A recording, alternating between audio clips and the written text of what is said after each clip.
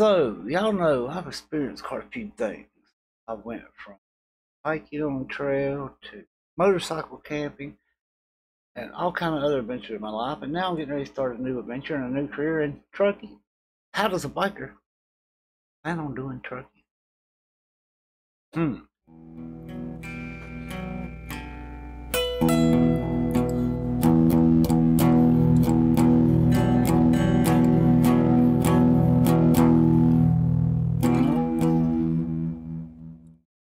So,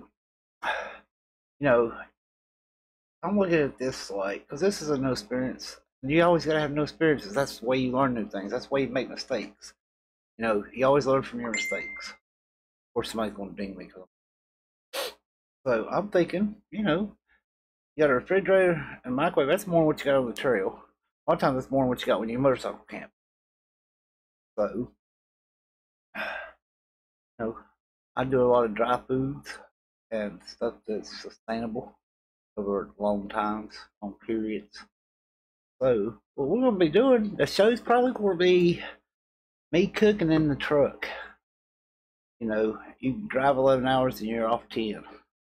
So, yeah, that's pretty much how this is going to go. Showing you what it's like to stop. And because I can't eat. Most truckers say that they eat out all the time. They eat out all the time. Or they'll have sandwiches in their truck. I've got to eat somewhat healthy because of my health.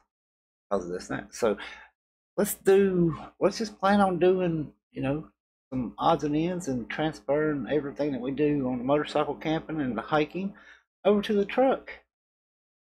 And of course, it'll be with your host with the most, Big Daddy Bam Bam. Yeah.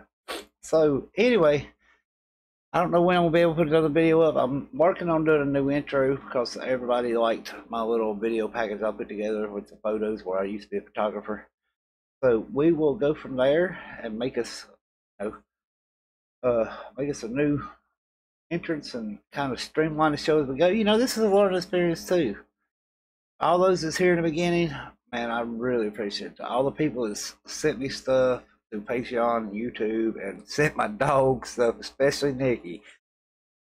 Oh God, I love this girl. She's a true zombie chick.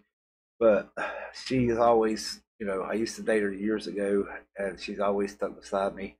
And she sent the doggy some Christmas presents. I got it on top of the refrigerator. There's got to be something in it to eat, I'm sure, because he just whimpers and whines and just dying to get his hands on it. But to everybody else that sent me stuff, that sent him stuff, especially the chick that's in the new camera, I really appreciate it. Y'all are here at the beginning. As we grow, we'll try to do something, maybe try to get some sponsors, do some giveaways or something, because y'all are awesome. So until next time, I will tell you once again, get out there, live a little, laugh a little, love a little, see this big old world. Like and subscribe so you can stay free, y'all. And don't forget, hit that bell so you can tell when we are